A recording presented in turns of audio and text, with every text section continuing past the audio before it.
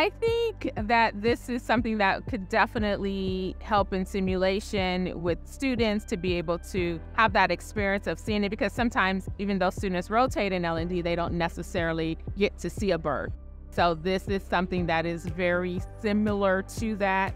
The realisticness of the pregnant abdomen laboring, they opened up her belly yesterday. This one was so much easier. It looked very realistic inside too. And user-friendly is a huge deal for us, being able to get the baby back in to do another delivery. My name is Daniel Kurzweil. I'm the product manager for MamaAnne, and here's a quick walkthrough of this brand new product of ours. At the head, we have seizures, as well as blinking and reactive eyes, a nose that supports a nasal cannula, as well as ears that you can hook that nasal cannula around. Realistic airway, you can intubate her. The head also supports head tilt and jaw thrust. Down towards the neck, we have pulses bilaterally on the carotid, brachial, radial, femoral, and pedal pulses.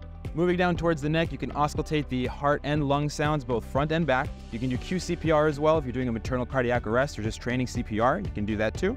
Down towards the belly, we have a belly that supports palpable contractions, as well as boggy and firm uterus. There's even a suprapubic pressure sensor, so you can tell whether your learners are pushing in the correct direction on the suprapubic bone for a shoulder dystocia case. We've really focused on ease of use, so I'll show you a bit about that right now. To load the fluids, here's our left leg here.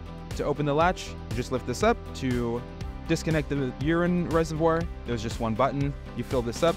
Same thing with the blood. Disconnect. You take this, go to the sink, fill it up, put some blood concentrate, give it a little shake, and you are good to go.